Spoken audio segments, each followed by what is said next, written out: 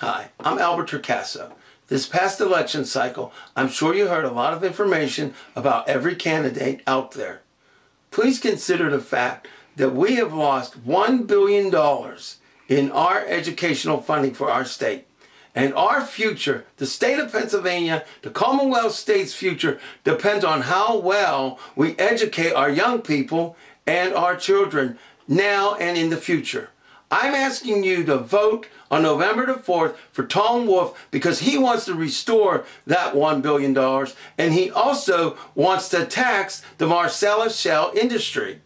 Pennsylvania is the only state in the United States that does not tax Marcellus Shale, and as a direct result, we lost $1 billion for funding to educate our children.